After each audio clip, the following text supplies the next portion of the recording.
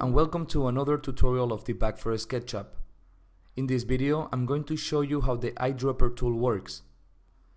The Eyedropper of Dibac is a very simple tool that allows you to select any existing element in your floor plan, capture its properties and parameters, and then insert it elsewhere in our project. This way, with Dibac, we can easily capture the structural geometry and properties of walls,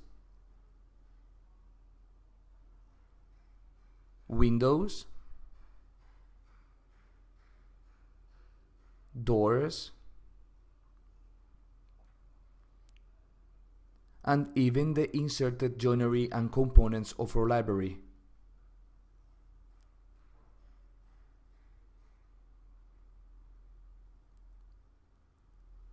After converting to 3D, we can see that all the elements are placed with the same characteristics and properties as the original.